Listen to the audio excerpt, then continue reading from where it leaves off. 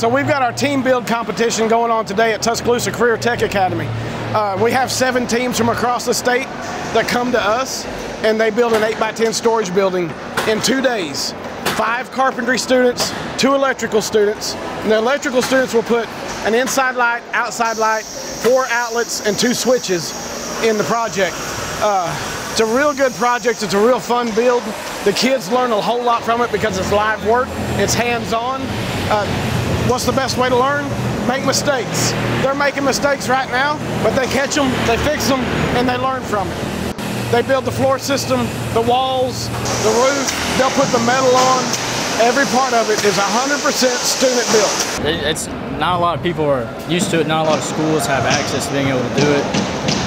I'm definitely lucky to be able to do it, and have like friends to be able to do it with. It's definitely fun, and it is really a good experience. So my team is 5 building students. 2 of them are returning from last year, so we got a little experience, and 3 of them are brand new students, which one of them this year is not with us anymore. Dennis, that passed away just a while ago, he was on our team. We kept that slot open, and I wanted to mention him. We kept this position open to honor him.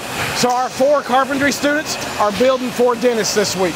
Oh, we were all kind of close to him. We all knew him personally, and we felt like if we added someone else to the team, it would take away like the moment of like, you know, because he was supposed to be on the team.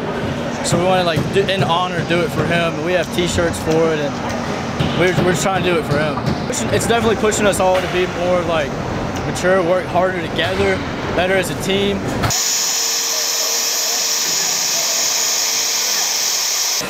We sell these for probably about $1,800, and we probably got $1,500 in material. You won't get a building, an 8x10 storage building with a 3.0 door in it, a metal door on the streets for that cheap.